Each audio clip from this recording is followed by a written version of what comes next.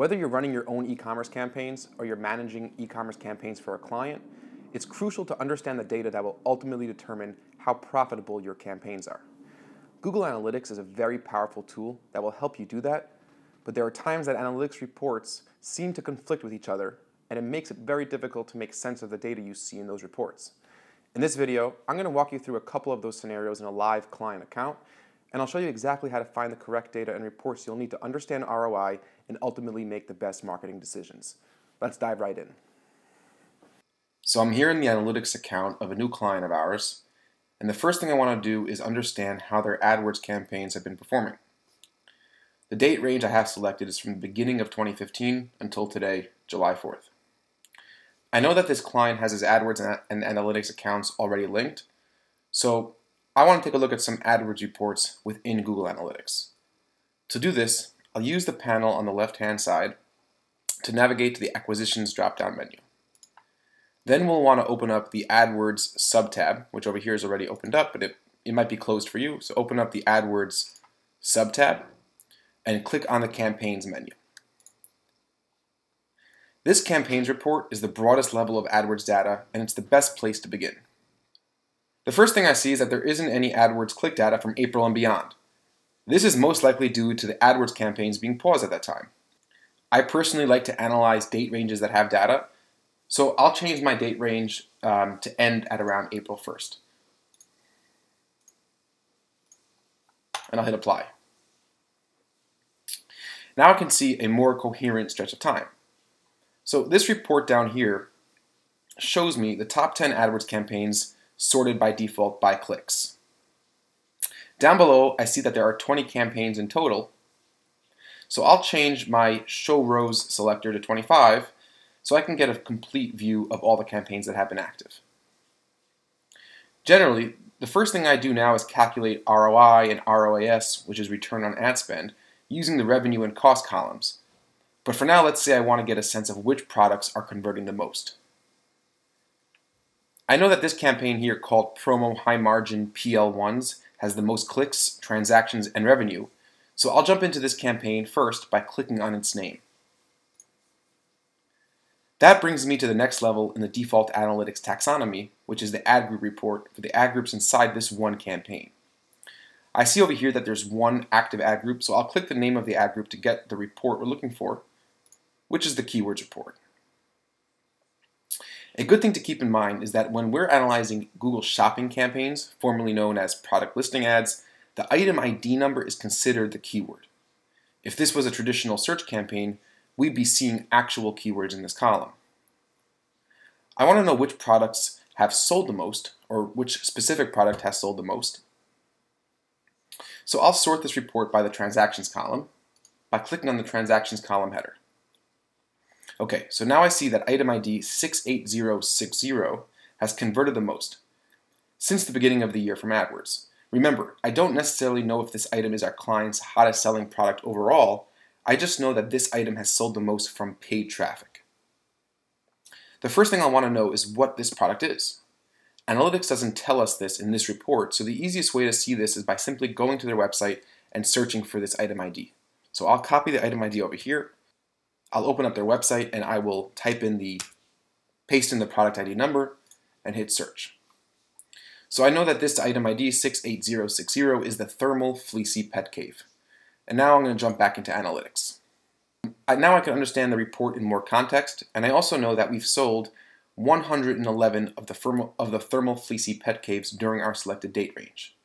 And those 111 transactions generated 2,225 pounds in revenue. And here's where things get a little bit interesting. There's another report in analytics that will show us data on items sold.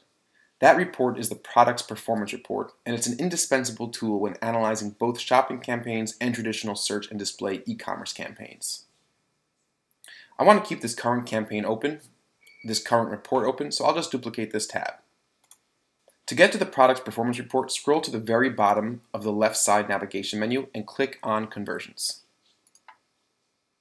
Open up the e-commerce submenu and click on Product Performance. By default, Analytics will sort the products by quantity sold. Because I'm only concerned with analyzing AdWords data right now, I want to make sure that I filter this report for AdWords sessions only. The easiest and most flexible way to do that is by clicking on Add Segment up here and selecting Paid Traffic. I could view the paid traffic report alongside the All Sessions reports, but for the sake of just analyzing AdWords data, leaving the All Sessions segment would just make the reporting more confusing.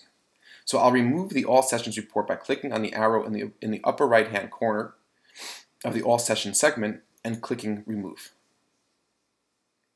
Click Apply, and now we have the product performance report segmented out just by paid traffic. Because I know that the item ID we were looking at before is called the Thermal Fleecy Pet Cave, there's no need to switch my primary dimension. But if I didn't know the name of my product, I could easily switch the report view by selecting Product SKU over here by primary dimension. Sorted by quantity, I see that the item ID we were looking for, 68060, 167 individual units through 146 unique purchases. That simply means that there were customers who ordered more than one Fleecy Pet Cave at a time. That's valuable information in and of itself because it gives us an idea as to what kind of product this is and the consumer behavioral patterns. More importantly though, we're seeing a discrepancy in the data. In this report, Analytics is telling us that there were 146 unique purchases or transactions for the Fleecy Pet Cave, and if you remember over here in our AdWords report, there was just 111 transactions for the same exact product. 35 sales of this product seem to have been left out of the AdWords report. So what's going on? We know we're looking at the same date range, and we also know that we're looking at only paid search over here in our product performance report. Well, there are two answers to this question, and you should take a couple minutes yourself to think about it if you don't already have the answers.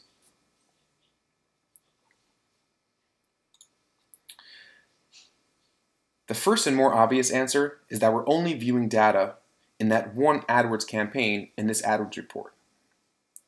In other words, maybe the Fleecy Pet Cave converted in some of the other AdWords campaigns. To determine how many transactions of an individual product there were across all the shopping campaigns, we go back over to the acquisition section in the panel and we click Shopping Campaigns instead of just regular campaigns to open up the Shopping Campaigns report. We see a similar view than what we were looking at before, but now we're going to add keyword, which as you recall is really item ID in shopping campaign jargon, as a secondary dimension. So click on the secondary dimension menu and start typing in keyword. Navigate down to keyword and hit enter. Now that we've applied our secondary dimension of keyword, we see that there are 417 individual item IDs to sort through. So instead of reviewing them one by one, we can apply an advanced filter to only show us the data on the product ID we want. Sorting by transactions helps me find the item ID I'm looking for. I'll copy the item ID number, click on Advanced to the right of the search bar. I'll set up my filter to include keyword containing, and I'll paste in my product ID, and I'll hit Apply. Now that I've set up my advanced filter, I'm able to see across all the campaigns that have been active, all shopping campaigns that have been active, where this item ID has sold and how many times it's sold. This report now shows me that there was indeed one conversion from a different campaign on this product. So while that did account for one transaction in the discrepancy between reports, there are still 34 transactions that remain unaccounted for. So, what's going on? The answer is that these reports assess the data in fundamentally different ways. The product performance report is only concerned with the sales of the product. The report itself is not concerned about the source of the traffic that led to the sale.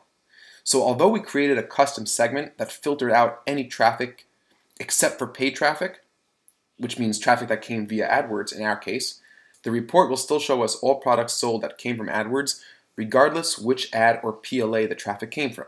The AdWords report, on the other hand, is very much concerned with the ad click that sent the traffic, and will only show sales of a product that originated from a click on an ad of that same product. For example, say someone searched Google for big button mobile phones, which happens to be another product that this client sells, and say Google served them an ad for the mobile phone. So the searcher clicks the ad, comes to the site, and decided to also buy the fleecy pet cave when he or she saw it promoted as a sale item, let's say. In that scenario, the AdWords report will not show a conversion for the fleecy pet cave because the AdWords report is not a product report. The AdWords report at the item ID level is going to show us transactions of a product that resulted from an AdWords click on an ad for that product. However, because the traffic source of that click was in fact paid search, the product performance report will show a conversion for that item ID. The product performance report cares only about products sold, not the traffic source. Our paid traffic segment does force the product performance report to care about traffic source, but it doesn't view the individual ad as a qualifier for sales statistics.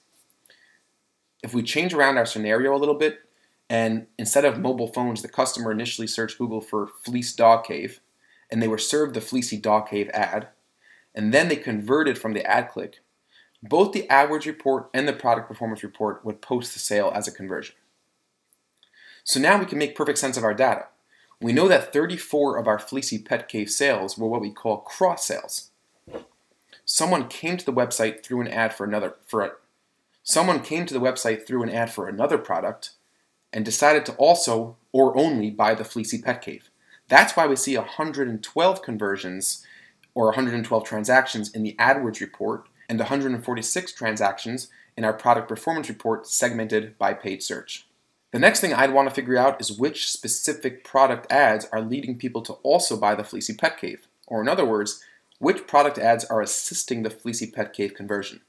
There's a great way to take a look at that cross-sale conversion path, and we'll cover it in a separate video. But I hope this helps you understand more about the nature of the different analytics reports, and please don't hesitate to leave your comments and questions below. I'll be sure to get back to you. To get notified when we release new analytics and AdWords tutorials, don't forget to subscribe below. Thanks for watching, and we'll see you next time.